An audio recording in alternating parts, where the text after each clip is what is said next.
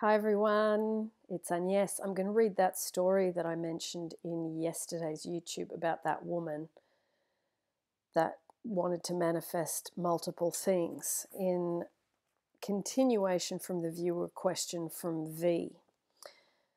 So it goes like this. It's from The Law and the Promise by Neville, and it's chapter 7. It's from Moods.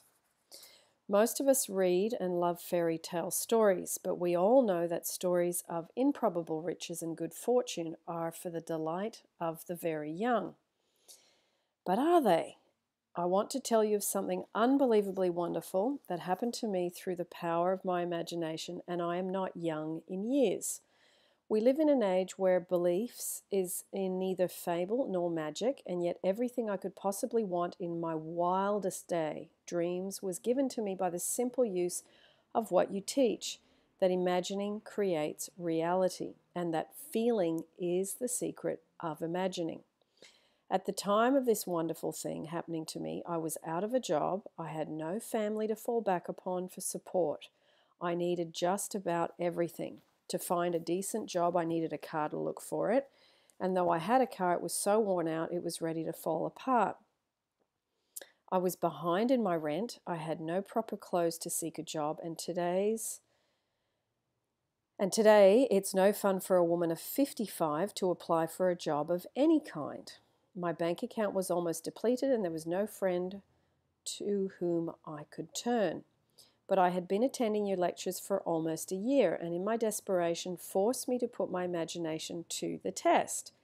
Indeed, I had nothing to lose. It was natural for me, I suppose, to begin by imagining myself having everything I needed.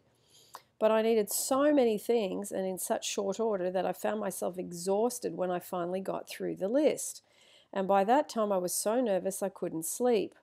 One lecture night, I heard you tell of an artist who had captured the feeling, or the word, as you called it, of "isn't it wonderful?" in his personal experience. I began to apply this idea to my case. Instead of thinking of and imagining every article I needed, I tried to capture the feeling that something wonderful was happening to me now. Not tomorrow, not next week, but right now.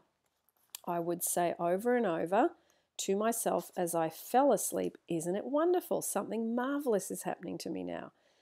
And as I fell asleep, I would feel the way I would expect to feel under such circumstances. I repeated that imaginary action and feeling for 2 months, night after night, and one day in early October I met a casual friend I hadn't seen for months who informed me he was about to leave on a trip to New York. I had lived in New York many years ago, and we talked of the city a few moments and then parted. I completely forgot the incident. 1 month later to the day, this man called my apartment and simply handed me a certified check in my name for $2,500. After I got over the initial shock of seeing my name on a check for so much money, that story that unfolded seemed to me like a dream. It concerned a friend I had not seen or heard from in more than 25 years. This friend of my past, I now learned, had become extremely wealthy in those 25 years. Our mutual acquaintance who had brought the check to me had met him quite by accident during the trip to New York last month. During their conversation, they had spoken of me, and for reasons I was not to know, for to this day I have not heard from him personally and had never attempted to contact him. This old friend decided to share a portion of his great wealth with me. For the next 2 years, from the office of his attorney, I received monthly checks so generous in amount that they not only covered every necessary requirement of daily living, but left much left over for all the lovely things of life: a car, clothes, a spacious apartment, and best of all, no need to earn my daily bread. This past month, I received a letter and some legal papers to be signed, which provide the continuation of this monthly income for the rest of my natural life. TK. So, if the fool would persist in his folly, he would become wise. Wow. So, brilliant.